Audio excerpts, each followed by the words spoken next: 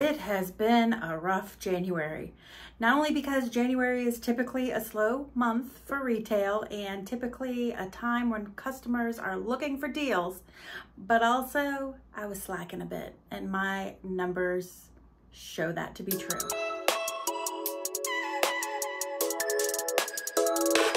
Hi Sequels friends, welcome back to my channel. It is so fabulous to have you here today. If you happen to be new, my name is Heather and I'm a part-time reseller across various online platforms, and I like to use this YouTube channel to document my journey. Now, as you guys all saw by the title and the thumbnail, today we are talking about January sales, and it should be a quick video because January sales stunk. So let me show you where my numbers came in at. Let me tell you what my game plan is for the upcoming month, and then we'll go over the short list of BOLOs that netted me, which means put in my actual pocket more than $25. Let's get into it. Overall, for the month of January, I grossed $1,018.42. So those are my total gross sales. That does not account for platform fees, any shipping discounts, any regular discounts, offers to watchers, offers to likers, or for the cost of goods. Once you remove out all of those things, my total net sales came in at only $548.81. Yeah, it's bad, folks. Not only are my sales low, but my ROI took a huge nosedive. Normally I'm at like a 65% and I'm down to a 54% ROI. Now again, I would expect to take a nosedive in January because we do typically let things go out the door for a lower price, trying to move through old inventory, but that's a little bit lower than I anticipated. And then also, along those same lines, my average sale price came in at just $11.93, nowhere close to my goal of netting at least an average sale price of $20, nor nowhere close to the goal of where it has been to date. As I always do, let's just talk real quick. There's not much to talk about because I only sold 46 items, but here are the items by category that I normally show. And as you can see, dresses and home were the big winners, selling the most units and bringing in the most dollars. And then it looks like I am short on men's products. I do know when I'm out thrifting, I need to be going to the men's section. Overall, by platform, I did 24% of the dollar sales on Poshmark, 34 on eBay, 28 on Etsy, which is not too bad. My Etsy sales have picked up, and wouldn't you know it, they picked up because I've been listing more. Who would have thunk it? We all know, and when we get out of those routines, the snowball starts to happen, so you got to get back into them. And then I did 11% on Mercari and 4% on Facebook. Those are where the numbers came in at, and it stinks, and I can hem and haw and get all upset about it, but that's not going to fix anything. So what can we do to correct it? Well, here's a list of things that I am already implementing for February. One, I need to focus on listing more. So what I did was I went through, I looked at what are my average net profits have been since I've gotten back into reselling in October, what my average gross sale price has been, what my active inventory currently is, and what my current sell-through rate is. And then I used those numbers to work backwards to get a better idea of how many listings do I need to have in order to attempt to bring home $2,600 a month. I know that there was a YouTuber reseller who explained this recently, and if I find his YouTube, I'll put it up in the card. He does a really good job of explaining this, and he's a great YouTuber. You can watch that video to help calculate your own numbers. But what I'm looking at numerically to work towards my goal is to list at least 143 items per month, which is 5 a day. We'll test that for a couple of months. I'm keeping track of my listings in my handy dandy inventory spreadsheet to keep track of making sure that I'm sharing on Poshmark because I got rid of one shop because it cost me $40 a month, and I clearly do not have $40 a month to spend when I'm only bringing in $550. So I canceled that, so I have to do some sharing by hand, but Poshmark made that a lot easier.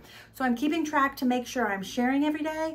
I'm also making sure that I'm putting on at least 5 new things a day, and then I'm also keeping track of, for any reason, if I don't have 5 new things to put on, then I need to make sure that I delist and relist 5 things that I think are worth keeping in my inventory and are saleable. So we're gonna work on that for the next couple of months, and I'll report back probably in early spring, April, to let you know how that's doing. All right, I told you guys this one would be short and sweet, so let's get right into the BOLOs since there isn't much else to talk about. First up, this 90s LL Bean chino pencil skirt. This cost me nothing, as my stepmom gave it to me along with 3 or 4 others of the same coloration, and this is the last one to sell. I was hoping to make $19 to $29 on this. I ended up selling it on eBay all in at $32.19, and after platform fees and cost of goods, I put into my pocket $20.13. Next up is this gorgeous, I love it, totally 80s. Believe it or not, this is a gunny sax dress, and that is why I picked it up, based on the brand and also based on the price, as they only had it listed marked for $6.99 at Salvation Army. I know this is not the typical gunny sax silhouette. It's usually boho prairie, but I just love this silhouette. I can imagine somebody wearing it to homecoming or prom, or even just for a fun girls' date night out. So at that price, I couldn't resist. I was hoping to make anywhere between $74 and $99 with this dress. I ended up selling it on Etsy all in at $106.67. That does include tax, and once you remove the tax, the platform fees, and the cost of shipping and the cost of goods, I ended up putting in my pocket $61.01. This is a vintage 80s My Pieces women's brown floral midi skirt. I can't remember, I think maybe I got this in that Helpsy box I recently unboxed. You guys might remember better than me. It cost $3.89, and I was hoping to make $24 to $34. I ended up selling it on Mercari, of all places, for $44. And I ended up, after platform fees, cost of goods, and the like, putting $32.44 in my pocket. Here is another vintage item. This one is a vintage Y2K Bollinger Gold ribbed knit gold metallic sweater, and I do believe this one came in a Helpsy box as well. Yes, it must be the same box, because this one is $3.89 cost of goods also.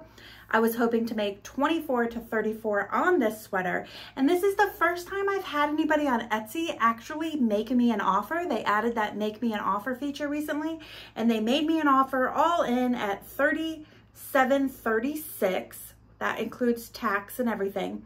And I ended up making $22.09 after it was all said and done. Country Living comforter set was gifted to my reselling business. I was hoping to make $25 to $50 based on comps. It's been sitting here for quite a while, and I just have it listed on Facebook Marketplace because I didn't want to deal with shipping. Somebody did make me a $20 offer. I said, come and get it because I'm about to donate it. So at least I made 20 bucks on that sale. This one you guys will recognize from my most recent Travel to Thrift With Me series over in Waynesville, the Polo Ralph Lauren Western Classic Fit. I took an offer. I was hoping to make $29 to $39. I took an offer all in at $33.99 on eBay and put $20.92 in my pocket. Oh my God, I bet you guys are so shocked about this, but look, it is another vintage item. I feel like I'm a broken record from when I was reselling before, when I used to go through all my items and talk about what percentage of them were vintage, because vintage has always performed well for me and has brought in the dollars, and this is no exception. This vintage cotton brocade bedspread, which you guys saw in a Goodwill Bins haul, and that was a good haul. I was hoping to make $39 to $59. Somebody offered me $38 on Poshmark, and it's, you know, this is the 20th at this point, so I knew it's going to be a rough month. So I took the $38 offer, given I had purchased this in the bins for just an average bins price that day of $185. And I ended up putting in my pocket $28.55. And then last up is yet another vintage item. And it is also Linens Home Goods. This is a spring-made floral ruffle sheet set, and I have had this forever. If you watched my way back when Travel to Thrift series in Charlotte, I picked up these really Laura Ashley looking bed linens, pillowcases, and the like. It only cost me $5.99. Well, come to figure out, when I came back to reselling, I realized for whatever reason this item wasn't listed. I don't know if it fell off the platforms. I don't know if I accidentally deleted it. I don't know if somebody bought it but then changed their mind. I don't know why, but it wasn't listed. I ended up going back and listing it in December, and here it ended up selling. I was hoping to make $39 to $59. It ended up selling all in on Etsy for $74.69, and that price is so high because I add shipping costs on Etsy and offer free shipping. So $74.69 all in after shipping, cost of goods, and platform fees. I put in my pocket $47.33. If I've said it once, I'll say it again. Do not sleep on bed linens, towels, comforters, bedspreads, blankets. You find a lot of this stuff while you're out thrifting in the wild, and sometimes it is at amazing prices. And especially if you're thrifting in any of those more rural areas where you tend to find more vintage goodness, you can find a lot of this category too. Okay, so what do you guys think? Let me know a few things. One, how was your January? I'm sure it's not as crappy as mine, but still, do you find that it's going in the direction you want, or is it not going in the direction you want? Two, do you find that vintage is selling better for you, or do you sell a little bit of everything? And three, what was your favorite item out of all the ones that sold and netted me over $20? I love to hear what sells for you guys. It's always so amazing to me that we all are in reselling, but our businesses are so different. So it's kind of fun to hear what worked for you versus what worked for me. All right, guys, that's it. Quick, down, dirty, sweet, and we're done. Hopefully next month I have some better results to tell you, and if the results aren't better, let's just hope that my actions are better, because I can only control what I can control. You know what I mean? All right, guys, thanks for watching. I will see you next time. You have a fabulous weekend, and I'll see you next Wednesday with some more reselling content. Bye.